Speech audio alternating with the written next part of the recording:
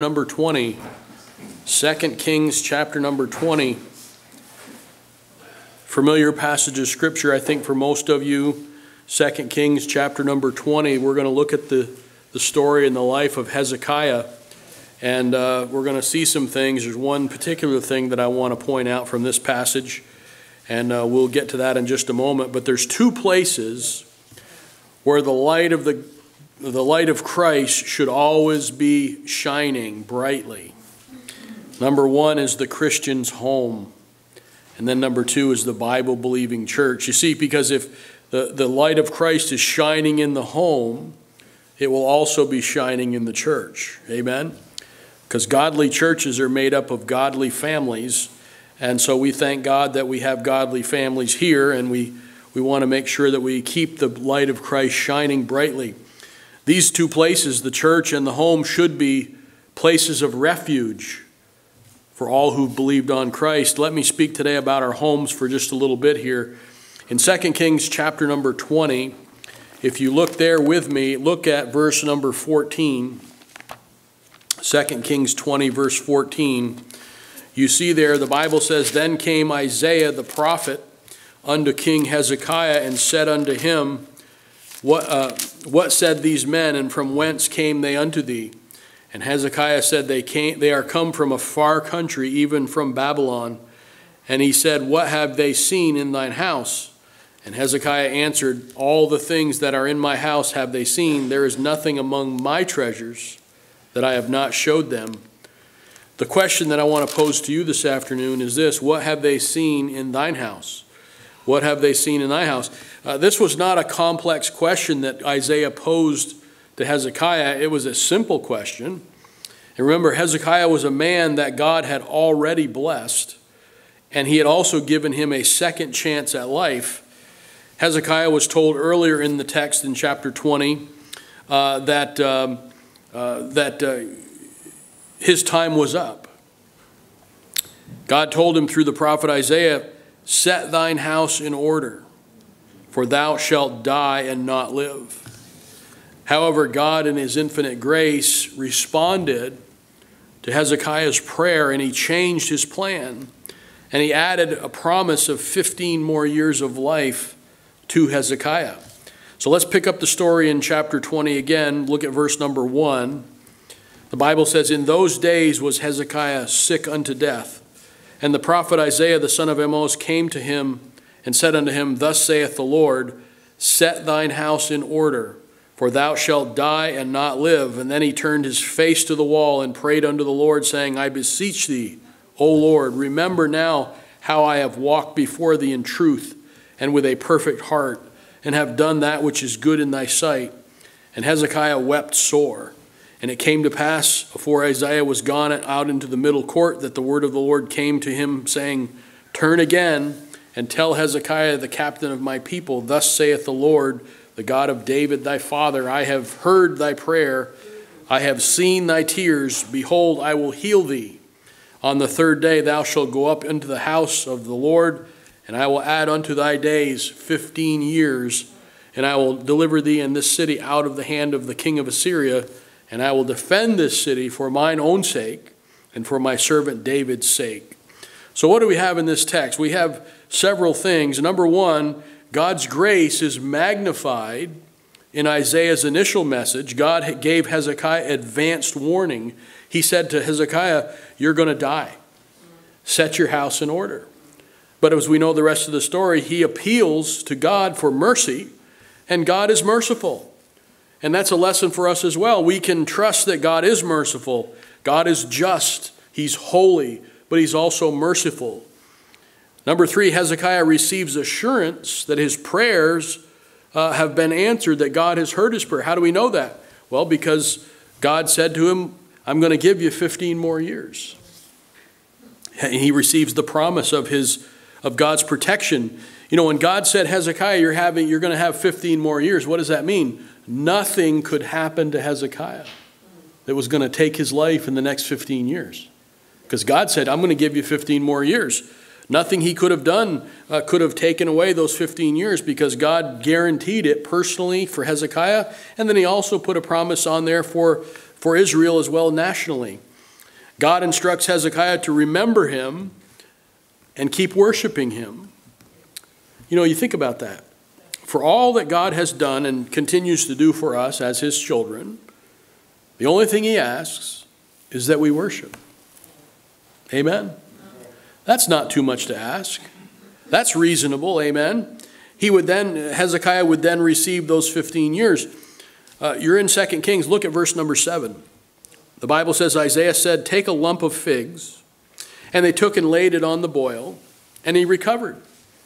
And Hezekiah said unto Isaiah, what shall be the sign that the Lord will heal me, and that I shall go up into the house of the Lord the third day? And Isaiah said, this sign shalt thou have of the Lord, that the Lord will do the thing that he hath spoken. Shall the shadow go forward 10 degrees, or go back 10 degrees? And Hezekiah answered, it is a light thing for the shadow to go down 10 degrees. Nay, but let the shadow return backward 10 degrees.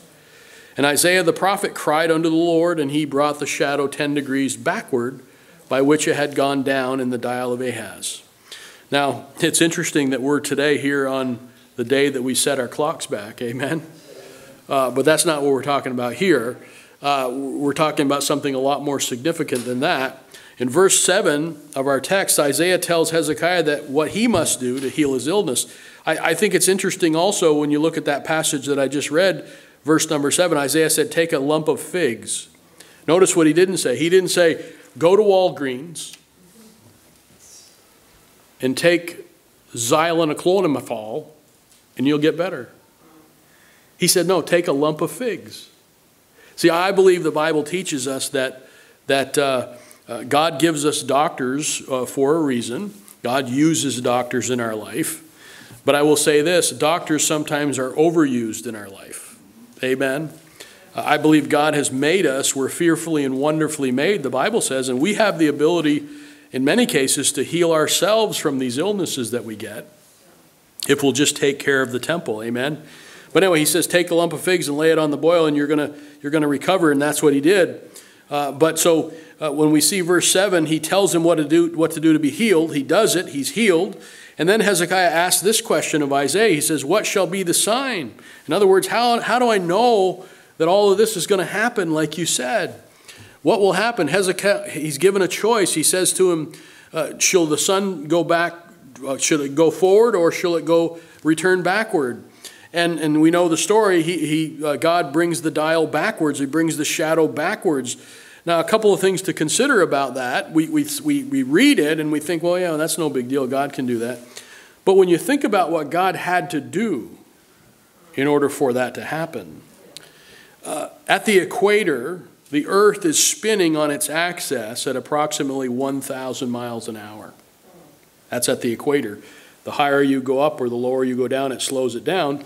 But at the equator, the middle point of the earth, it's at 1,000. It's on its axis, spinning at 1,000 miles an hour. We don't feel it here, standing here right now. We don't feel that we're spinning that fast. So when God sent the shadow on the sundial backwards, what did he have to do?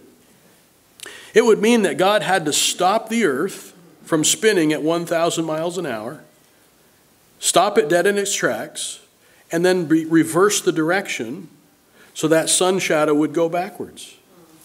Now, spinning at 1,000 miles an hour, it reversed its direction to allow that to go backwards. Folks, that's no small feat. Amen? Especially considering that there's no mention in our text of things falling off of the shelves. When the Lord stops the earth, you don't see things falling over. No mention of that. As a matter of fact, you don't see any mention of any of those things in the text. The only thing that you see in the text is that the shadow returned backwards. No person was disturbed in their daily activity. God miraculously just made it happen.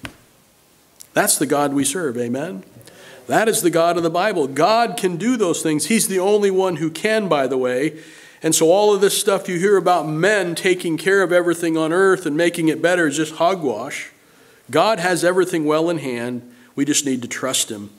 How does Hezekiah respond to this 15-year gift of life? God said, you're not going to die now. I'm going to give you 15 more years. Well, let's look and see what Hezekiah did to say thank you, if you will. Look at verse 12.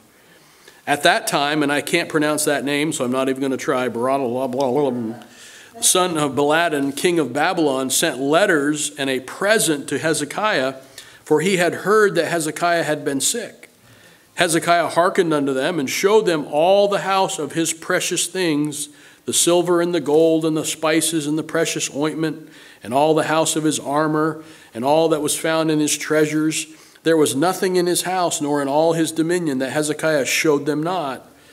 Then came Isaiah the prophet unto King Hezekiah, and said unto him, What said these men?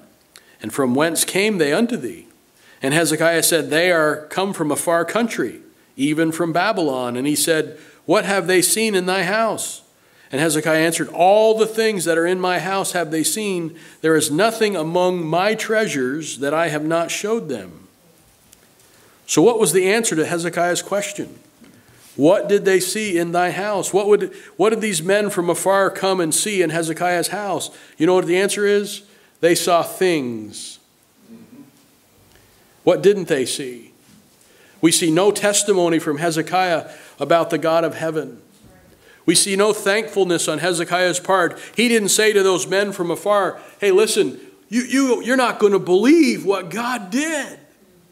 I was going to die. The God of heaven told me, you're out of here soon. Set your house in order. But yet then he stopped the earth from moving one direction, sent it backwards the other direction, and I've got 15 years now to live. You don't see any of that with these people that visited. What does that tell us? Hezekiah had his focus on the wrong things. When someone enters our house, what do they see? If somebody comes to your house, what do they see? Do they see Christ? Is your house one of those houses that's kept? You know, God gives us everything that we own. He gives us the money that we spend on a regular basis. He gives us money to buy the food that we need to feed our families. He gives us the money to pay the electric bill and all the other bills that come our way. God gives it all to us. He gives us the health that we have to get out of bed and to travel and to do the things that we do. God gives us those things. So when somebody comes to your house, what do we show those folks? Is there any mention of God? Is your house one of those places that's, like I said, that's kept so that when people come in and they see, hey, this is a Christian, and not only is it a Christian, but they take care of what God has given them, or is it a dump? Never tidy, never clean. I'm telling you folks, God knows about all those things, and we should be good stewards. So when people come to our home, they should see Christ somehow, either with our testimony or with the way we take care of things. Do they see scripture verses in plaques on the wall, or do they see some other crazy picture of something else? See, we can affect all those things if we choose to. So when someone comes into your home, who do they see? Do they see the light of Christ? I said at the beginning of the message, there's two places that the light of Christ should shine brightly. Number one is in the home. And number two is here at the church. Why? Because the church is made up of the homes. If our homes are shining the light of Christ brightly, when people visit our church, they're going to see the light of Christ because it's represented by those that are here. And if their homes are in order, that's going to help the church to be in order. Is our home a place of light? Is it a light of Christ? If it isn't, it should be. You know what's best about God? We can have a terrible day today, but tomorrow's a brand new day. We don't have to take today and carry it over into tomorrow. I remember when I was in sales years ago, the sales manager used to always tell me, you know, when we would have to report our sales for the month and what was going on week to week and so on and so forth, and he would make this statement. He said, Glenn, I can understand you having a bad day. He said, as a matter of fact, I can even understand how you can have a bad week. But he said, I can't understand how you have a bad month and a bad year. He said, if that's happening, then you've got to change something that you're doing. Because you're not supposed to carry over bad days after bad days after bad days. Why? Because if you're a child of God, you have the power of God on your life. And a lot of times we just don't ask. We just don't ask for help. We were talking the other day about something, I don't remember what it was, but my wife and I were talking, and she made a comment, and it was very good. She said, we could change it by just asking God for help. Wouldn't that be wise to do? And that's a simple truth, but it's very, very profound, isn't it? We just need to ask God what we need to do when we're in those kinds of situations.